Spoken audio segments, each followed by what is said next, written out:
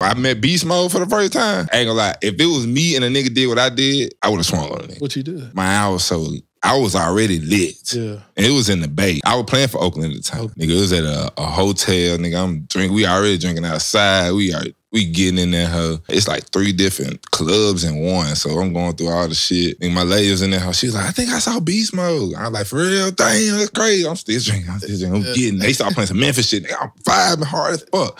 Nigga, I just, boo. It was that. Nigga, I turned around. Like, oh, my bad.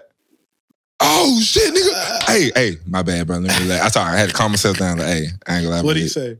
He was, nigga, you good, nigga? Dap me up. You want to take a picture or something? Yeah. Hell yeah, Yeah, nigga. for sure. We posted, nigga. We started dancing together. Nigga, he started doing that Oakland shit. It was like my 3rd year. I done made it, bitch.